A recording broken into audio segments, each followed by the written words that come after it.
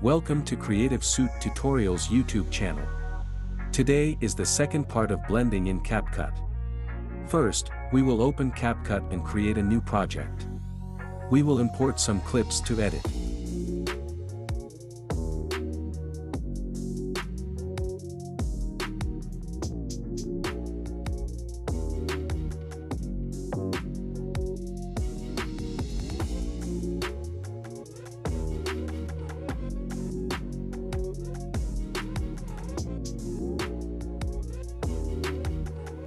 Let's import this question mark overlay in the timeline. We will trim this to the end of video.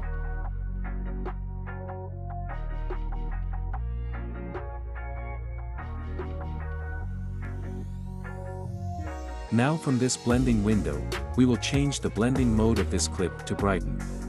As we can see, the black part of this overlay has been removed and we have clear question marks on the screen. We can also choose any other blending option to try.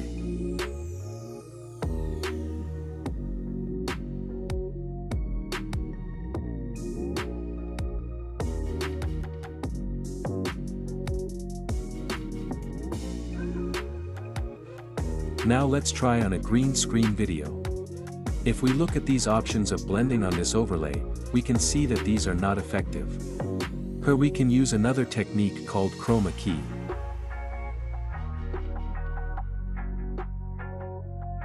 For this we will select the clip and go to the cutout section. Here we will select the Chroma key option and activate the color picker. We will select the green color with this color picker.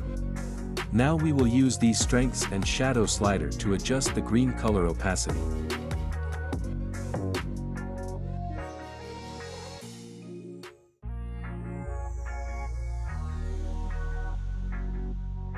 In this way we can add different overlays in our video and improve our video content.